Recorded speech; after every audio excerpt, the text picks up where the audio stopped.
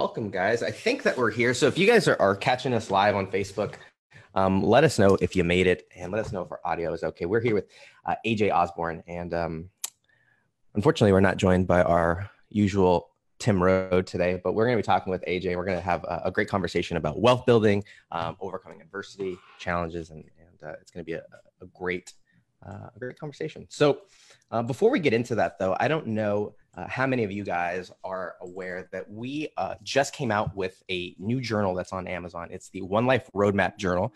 And essentially what it does is it walks people through everything that they need to do to get their life on track or to get excited about their life. And I don't know if you guys, hopefully you guys can see it now.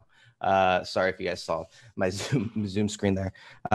It's a journal that walks you through A through Z on what you need to do to dream it, plan it, and live it. And so it'll take you through creating your vision. It'll help you upgrade and identify, what you need to do to level up your finances, identify the key relationships in your life, and then also figure out what you need to do to improve your wellness. And, we talk about mental, emotional, and spiritual wellness. And so it really is a holistic tool that you can use. It's a great tool to give to somebody who is just getting out into the world, whether they graduated or even for people who are at a pivoting point in their life. So you can go to onelifefullylived.org/Amazon, and it'll take you straight to the Amazon link there. All right. Well, hopefully all of the internet and all the technology is working. I mentioned we're here with AJ Osborne, and some of you guys might be familiar with him, but this is his first experience with the One Life community. So I think some of you guys are going to be in for a real treat, and I see him as someone being a mainstay amongst our community. So AJ, welcome and thanks for joining us today, first of all. Absolutely. Thanks for having me on. I appreciate it. So in a nutshell, to kind of give you and those of you who aren't aware about One Life is about, we kind of touched on it a little bit, but one of the things in the journal that the journal walks people through is what we call the One Life fulfillment triangle.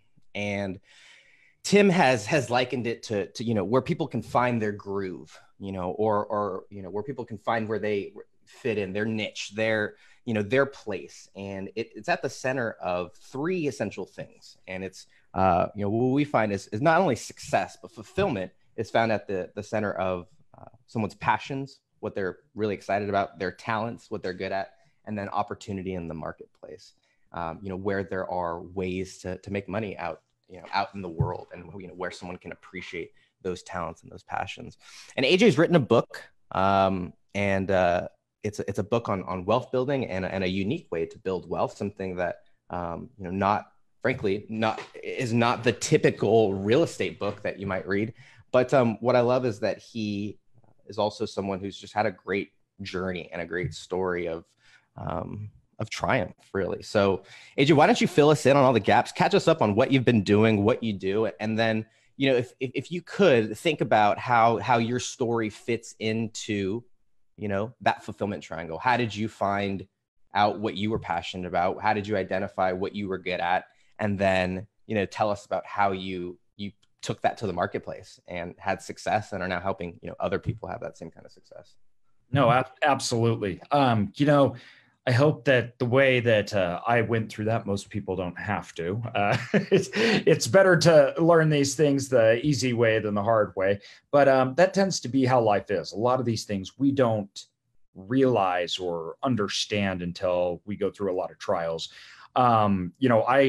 I was in sales. I'd been married for a long time. So I got married and was going through sales, and my wife helped us get started in that, because anyone that's in sales knows how that works. But it ended up working out for me. I liked sales because, as a lot of us know, when most of this stuff that we're talking about and things that I found out, it's about trying to control what we can control. And I think that's one of the reasons finance can be so frustrating. And it's also another reason health problems can be so frustrating. Is I liked sales because I felt like I was in control of my future. I liked sales because I felt like if I wanted to make more money, I could go make more money. And that was extremely appealing to me. And one of the things, though, that I learned along the way was I was, at the end of the day, I was a middleman. So I think I kind of fooled myself into thinking that I was financially free or I was my own boss, when really I had no control over that revenue coming in. I didn't own it. It was, it was sales. And I've always been kind of a workaholic. I can get very unbalanced in that realm.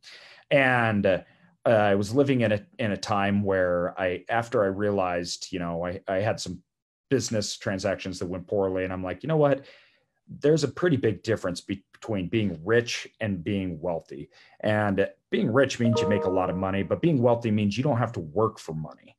And when I understood that, it changed the frame of mind that I had, it where I was going, what I was doing.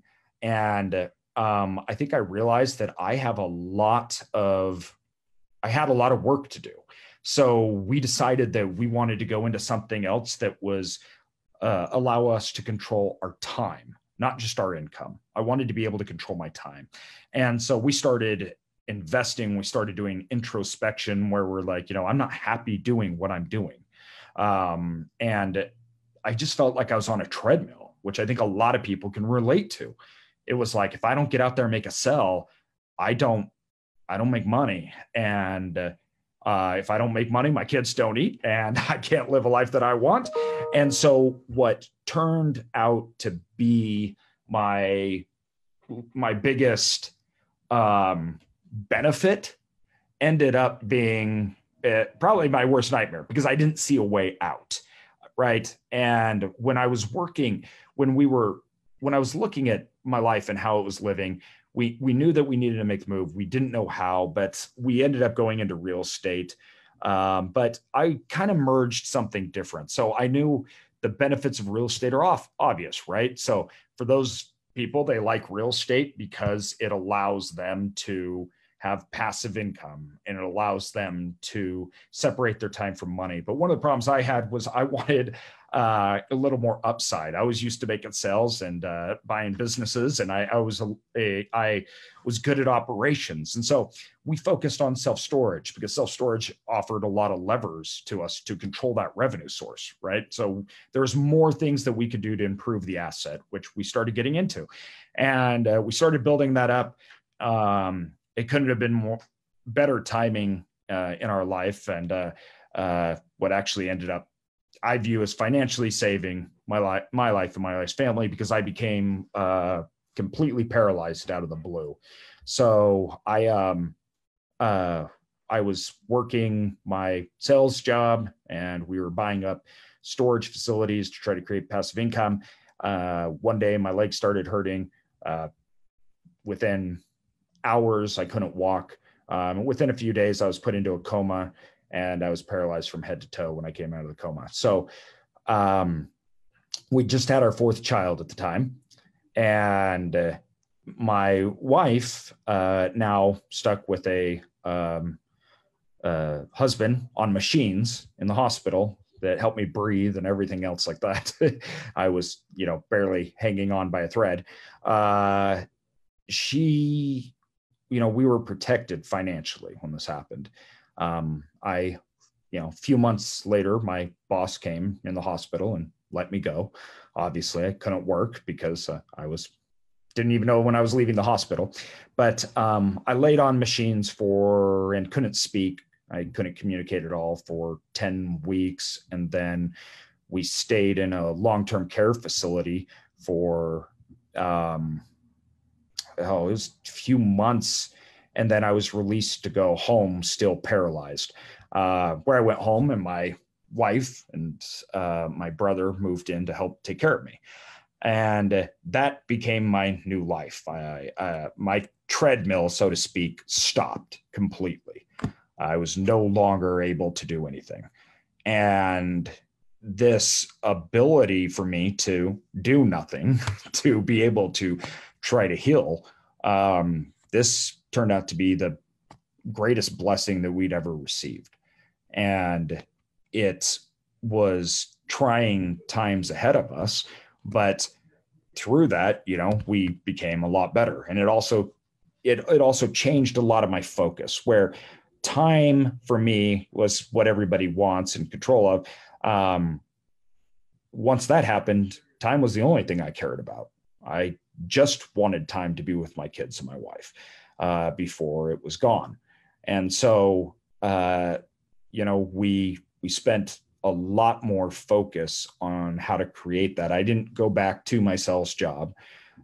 We started focusing a lot more on investing and passive income and growing that. I've started multiple businesses since, but all that I was in control of, and that revenue source coming in was diversified from my time. So if I wanted to go do something else, if I needed to go do something else, I could.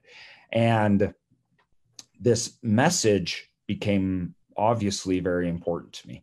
I remember sitting in the hospital thinking about going home for the first time. They were going to let me home for a couple hours. And it was Christmas morning. So I was thinking about what the kids were going to get. And I wasn't worried about losing the house. I wasn't worried about my kids not getting Christmas presents.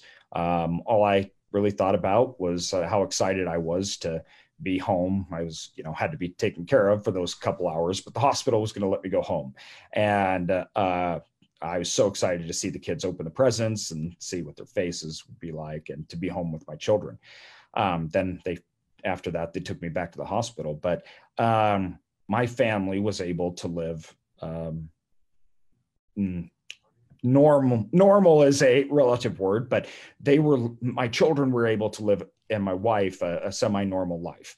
I didn't disrupt my children's whole world. It didn't throw them into where all of a sudden I don't know how to deal with my dad being hooked to tubes, and now we're losing the house, and now we're in financial chaos. Now that never happened.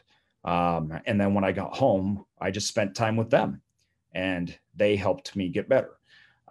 So that, once again, like I said at the beginning, I hope nobody has to go through the journey the way I have. But I'm grateful for everything, kind of the way that I've been and what I've been through.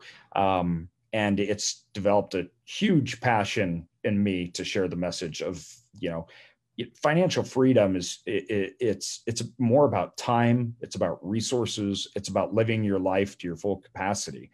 And that's never been more important. We live in a world that is constantly changing. And security, what the 9 to 5 and working, for corporate America security, that's pretty much gone. That's pretty much an illusion at this point. Although most of us keep playing that game, and it doesn't work out well for the most of us. Yeah.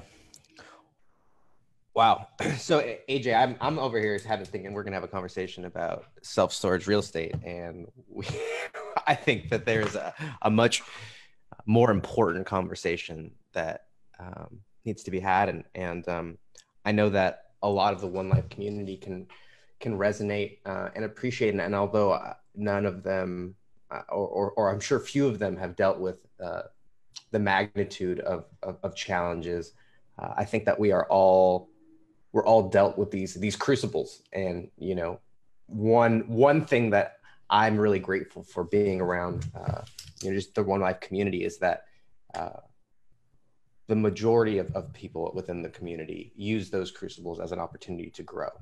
And we see so many broken people, and we see so many hurt people out in the world right now, and with social media and the videos that are, these are hurt people, and who've dealt with the same kind of challenges, and you've had the fortitude mentally, physically, to use those challenges to better yourself. And I want to just honor and commend you for that. And thank you.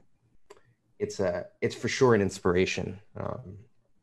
So let's go back to a couple of things, though, because you talked about how financial freedom, for a lot of people, it ends up coming back to this time or family, or they're always tends to be a bigger reason for it.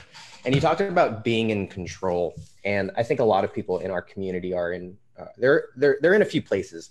A lot of them are working regular, what we would call a regular job, but are looking to they're either starting a side hustle, or they have, they're wanting to do that. They're wanting to jump ship, but they don't, they haven't done that yet. Or a good portion of them are entrepreneurs themselves and are in, a lot of them are in the earlier phases or in the building phase. And so you talked about being in control and, going from a place where you were in a job to being in a place where you weren't able to work, but you were able to provide for your family. So can you talk about like that progression, or talk about, what,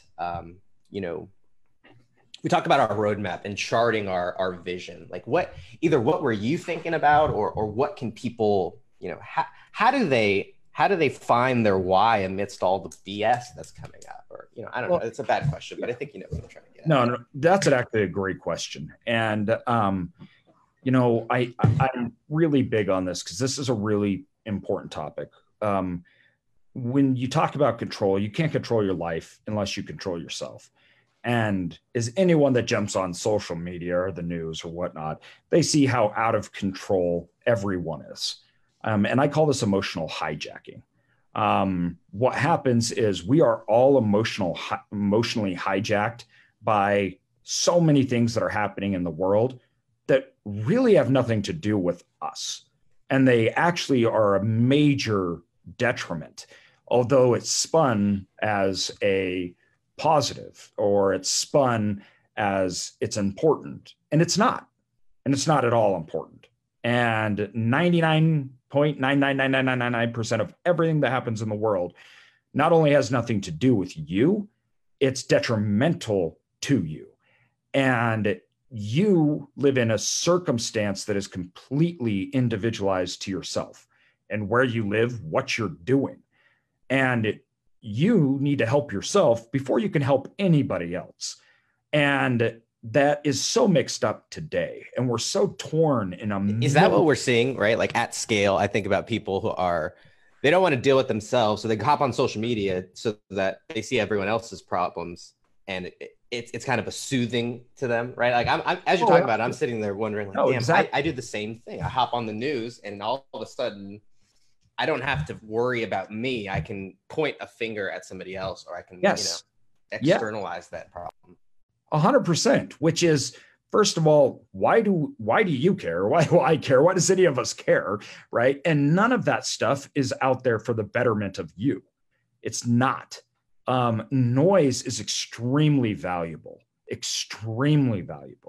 And as humans, for the most part, we are vastly out of control of ourselves. And we live in a herd mentality that we do what the herd does. You cannot be successful in life if you act that way. Because once again, we live in a herd mentality, but we're not all sitting in the same herd, right? I can't, if the herd in another place doing another thing does something different, why does that affect me? Yet we're all jumping on board. And what that ends up happening is you have a lot of people that are not progressing, but they're being very reactive. This is a surefire way to fail at family, a surefire way to fail at happiness and finance.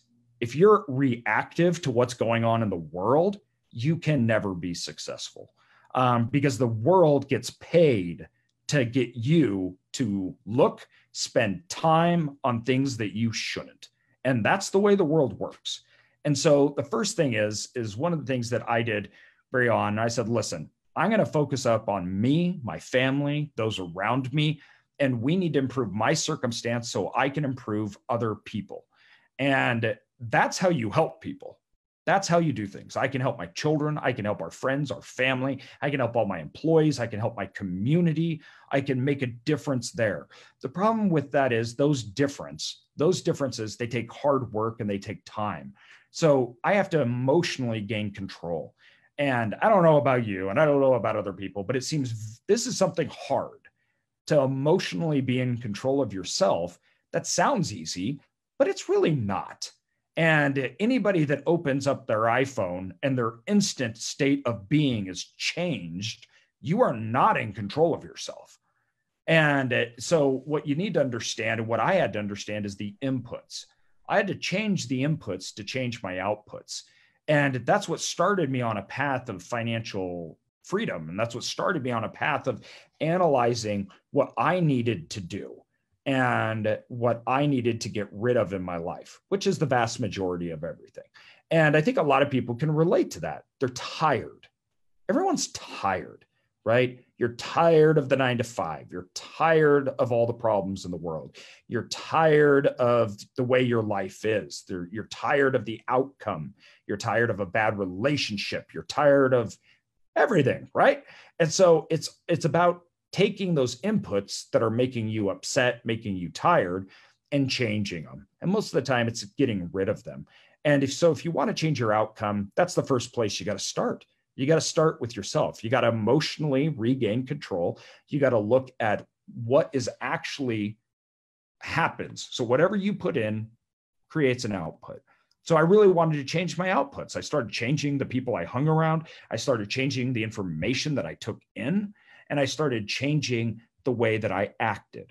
That created real change, long-lasting change. It's not quick change, right? It's not even easy change. It's way easier to jump on social media, jump on Twitter, and make yourself feel good, right? Than it is actually waking up in the morning, exercising, meditating, getting your head on straight, start working for incremental progress in your life.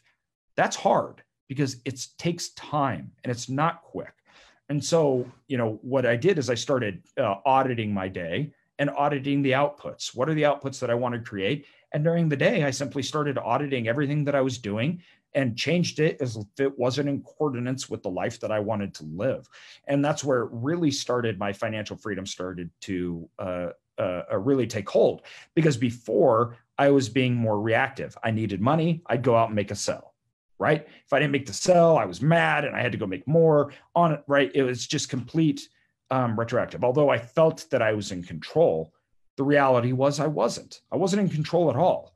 And so by investing, owning the source of revenue that I had, taking the time to, worry about me, that really changed the financial outcome. Now, I ended up getting sick. And when I went to the hospital, I learned another change, and I learned another part of control. And that was my body, my physical self, and my health and my well-being, which I thought I was in control, but I wasn't doing a good job. And obviously, there's a lot of that stuff that's not in our control. I had no control that my body decided to destroy my nerves and sever my brain from my body and leave me fully paralyzed. That I had no control over that. And I could have sat and dwelled on that, made excuses, or I could have said, hey, this is the new state. My inputs now have to change again, right? So my outcome, my state has been, so I got to focus on what I can control. And when you're it's amazing how all the BS just disappears when you're in those situations. When all of a sudden you're paralyzed, you're in a wheelchair, I really don't care what's going on in the world. I really don't care what other people think. I was laying hooked to tubes and people had to bathe me for months. It was like nothing else really mattered. I had to focus on walking. I had to focus on eating. I had to focus on talking. I wanted to be able to hug my children again. Everything else disappeared. And that's how we should act every single day. We should care about the ones that are around us, that we have meaningful impact on. So many of us ignore our neighbors, but we spend so much time with strangers that online that we don't know nor care about, and they definitely don't care about you. And that, it's baffling when we say it out loud, but that's standard mode of operations for 90% of Americans. And our children are getting left behind, our friends and family, your parents. And that was something I couldn't have happen again. That was something that I had to change, and I had to change my life. So everything that I did was going to be for my family, for those around me. I was going to help build up my employees. I was going to help others. I was going to build meaningful relationships. and have meaningful discussions. And that change is really hard if you don't see it, because we get stuck so much in the habits, and then the habits dictate our life and dictate our output. And all of a sudden, 10 years later, you don't know why you're in the same spot. You're not happy with what you're doing. And you realize once again, you're not living the life that you wanted to live. So I don't want everybody to be jolted, obviously, the way that I was. That's not good. That's definitely not what we want. But it is something that we need to remember, because at the end of the day, listen, we're all going out. Your treadmill's stopping one way or another. So I don't know if it's today. I don't know if it's tomorrow. I don't know if it's in 30 years, but this game is going to end. So why are you spending time dealing with things that have nothing to do with you and put you in a worse state and make your outputs worse? You're ruining your life, and it's all your choice. And that's a form of insanity. Yeah. Guys, if you're listening to this and you feel like he's talking to you, don't worry. He's actually talking to me. So I'm talking to myself. And that's the crazy part. It really is. This is something I still have to deal with every day. I mean, it's like because we're all fighting against society. We really are. We are all fighting against society every day, because it's so intrusive in a way that it never was before. And it hijacks our lives, and it hijacks mine all the time. I have to re-audit. I have to retake control of my life. And if you don't think that you have to, yeah, you're probably the number one person that needs to. Sure. One thing that I would just a quick tip I would give to everybody is to be mindful of, or just take a look at your notifications on your phone, right? I turn all mine off, and I have to delete apps because I find myself getting pulled, trying to be mindful. I find myself reaching for my phone and mindlessly, scrolling to an app. And so, I think we can all take small things like that, and that make a huge difference in our outputs. A couple of things that you mentioned, you likened, Tim talks about something called his get rich slow plan. Everyone wants to get rich quick, but he recommends to get rich slow. And one of the things that I think is never as explicit as you said, was that the journey doesn't start when people start making money. The journey starts when they start working on themselves. The journey starts, internally. It's not when they, make an investment or buy a house. No. Or that's not when the journey actually begins. But you mentioned it starts far earlier. And another thing, you and Will Smith, echoed similar sentiments. I watched a video yesterday, and he was talking about a lot of the racial issues that were going on in the world. And he said that the solution is for people to look internally. And it's exactly what you said, is that, his part of being the solution is to focus on him, his community, his family, work on him. And collectively, if we can all take that, perspective, then that's going to get us to the solution, and make people, a lot happier as well. So I really think that that's it. So many people have that's it. We need to work on ourselves. Well, it's so easy to virtue signal today and to make people think that you're something that you're not. And it's once again, the get rich slow is the also become a better person slow. You're not a better person because you post something on Instagram or Twitter. You're not. I don't care what anybody says. That's just the biggest cop out in the world. I don't care if you post every single day. That has nothing to do with who you are. And trying to make other people believe that you're rich, successful, a good dad, that you're a good spouse or a good person in general, nobody cares. And for you to work on yourself, wake up every morning, spend time listening to your significant other, spend actual time listening to your children, working on being healthier, eating the right foods, that you actually spend time working on your finances every single day. That is hard, because none of those things change quick. We all know that trust with others is fragile, right? It takes a lifetime to earn it, and it takes a moment to ruin it. And so it's, we all simply go to the easiest method or the easiest mode, but none of the actual goals that we want to obtain, happiness in life, feeling good about ourselves, being healthy, right? Having good relationships with our family. None of those things are gained by making a post or doing something quick. These take years. And that's good, because if it takes years, it means it's going to last. And it means it's going to be lasting change for you.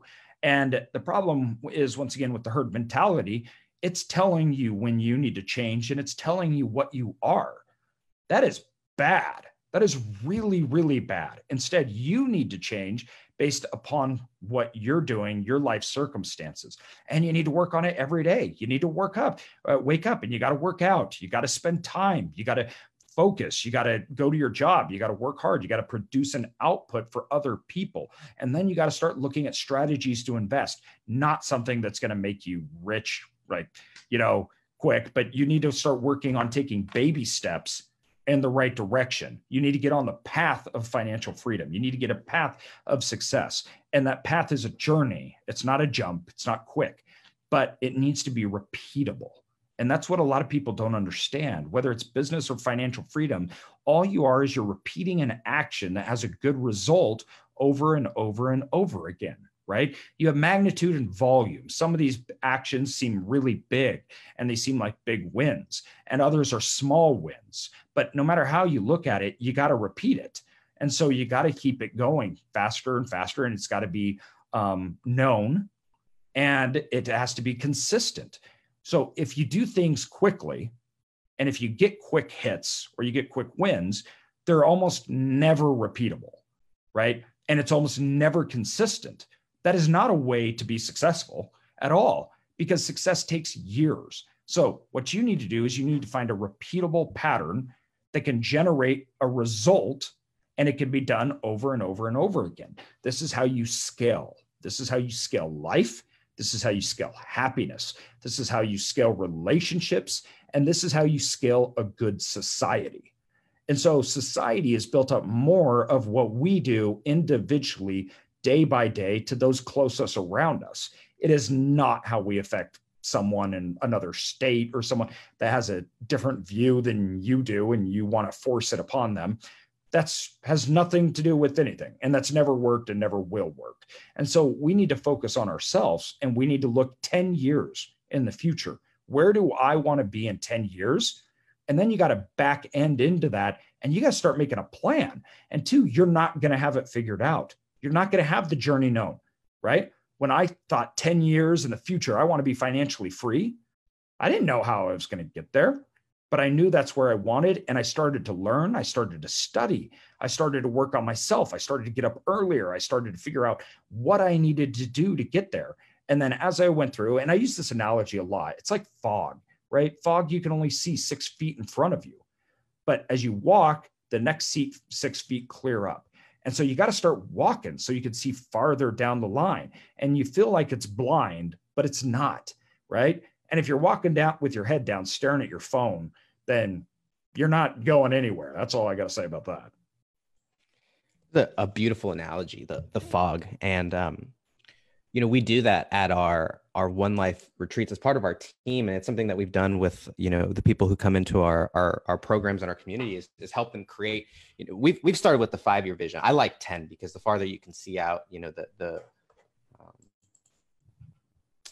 just the more clear things become. And then I really like what you said about, taking the next step of just understanding the next 6 months or the next part, right? Not having to have the whole journey figured out.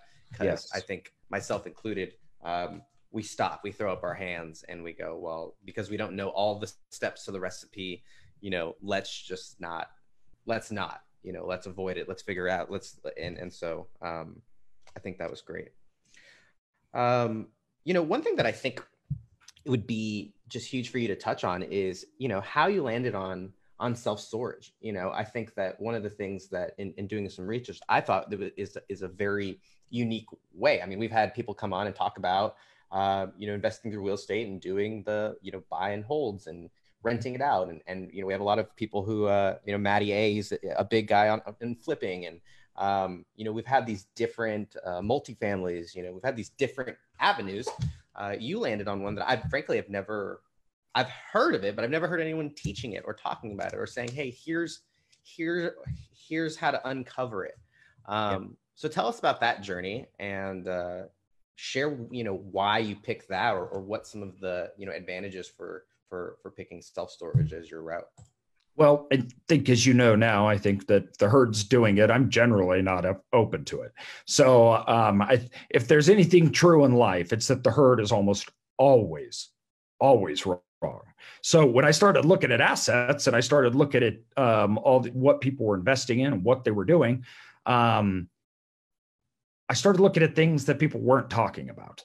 And what I found was there was a lot better investments and a lot more that I could put my time into that would generate much better yields and that were safer. And so self-storage fell upon us where nobody was talking about it. And this was in the early 2000s. In fact, it didn't seem to even be something that people wanted. It was almost like, this is self-storage. That's a junkyard kind of thing. But when you started looking at it, you said, wow, everybody needs it. There's massive demand.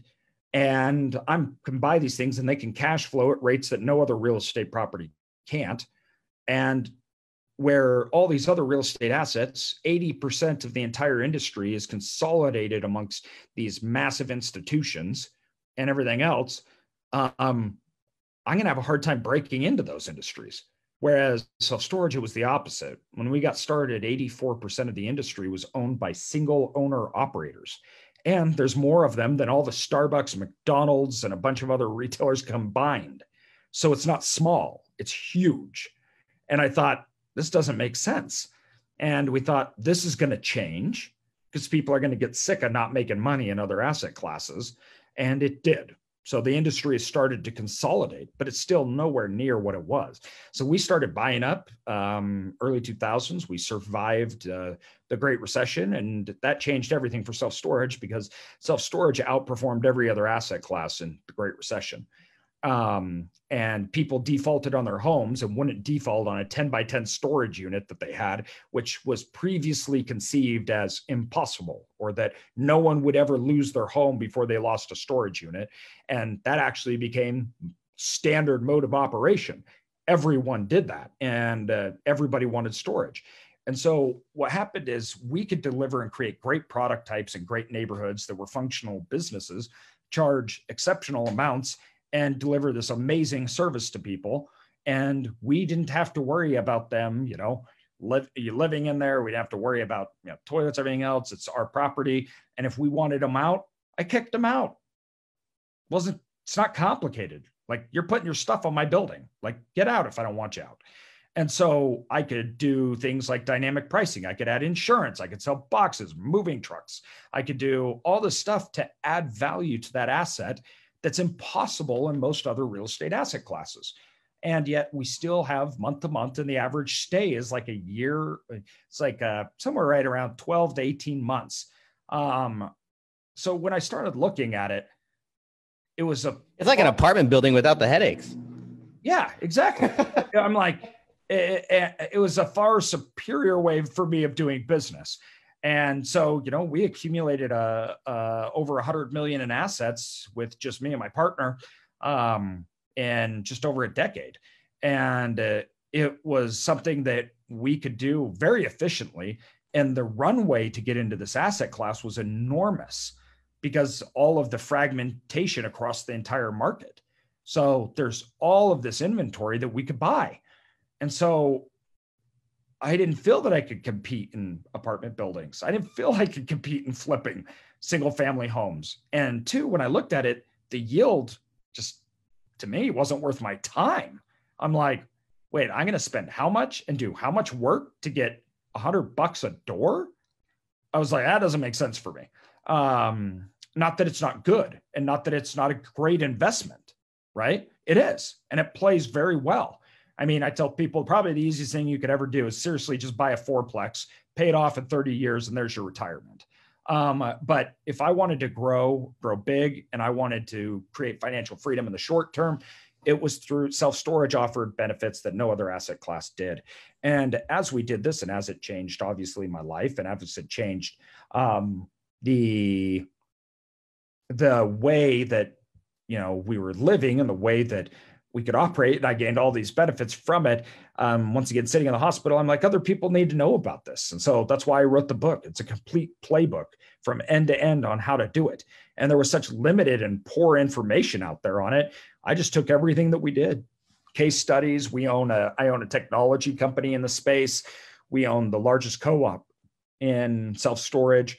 I'm a keynote speaker for the industry. Now, self-storage has changed. It's kind of come out of obscurity, right? People are now going, this is awesome. Wall Street wants in, funds want in. And when I talk to people, they go, yeah, but self-storage is hot. And I'm like, yeah, self-storage is hot, but so is every other asset class.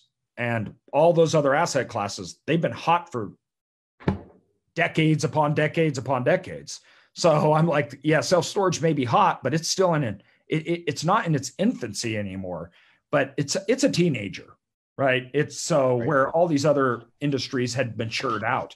And I just felt like in a mature industry, it was going to be really hard for me to get the results I wanted. And this industry I can grow with, and it can grow with me. And as it matures, I'll become wealthier. Yeah. The book has a great title. It's called The Investor's Guide to Growing Wealth in Self-Storage, the step-by-step playbook for turning a real estate asset into a thriving self-storage business. Damn, that's a great search title. It's on Amazon. AJ, is there any other place where people can kind of follow you or stay connected? Yeah, my online? Instagram, AJ Osborne. If you go there, I'm posting stories and pictures and things. Then also my site, Self Storage Income. If you go there, there's I have information, videos, modelers. You can get the book at selfstorageincome.com. And then I have the largest podcast in self-storage. It's called Self Storage Income too, so make it easy. And you can go to that podcast, and we have tons of episodes where we talk everything about the asset. So any of those means, once again, the site emails me directly, Instagram, DM me directly. And then the podcast, we really get to dive really deep into this stuff. So cool. This is great. What a beautiful conversation, guys. And I'd encourage you guys to go and look into this. It's you guys are getting it on the ground floor. So this is fantastic. It looks like the podcast is Self Storage Income on Instagram, AJ Osborne with an E. AJ Osborne with an E. Don't forget that. All right, guys. Thank you so much for tuning in today. This has been a fantastic conversation. We mentioned at the beginning before we started talking that the One Life Roadmap Journal is also out on Amazon. And this Wednesday, July 15th, we have essentially a yoga class with Janice Burt. She is one of our certified One Life guides. She's going to be coming on and doing a yoga experience for you guys. So get registered, onelifefullylive.org/join, and it'll be live on a Zoom call as well. AJ, thanks again for doing this. Guys, go buy the book, go subscribe to the podcast, and hopefully this is the first of many conversations that you have with the community here. I appreciate it.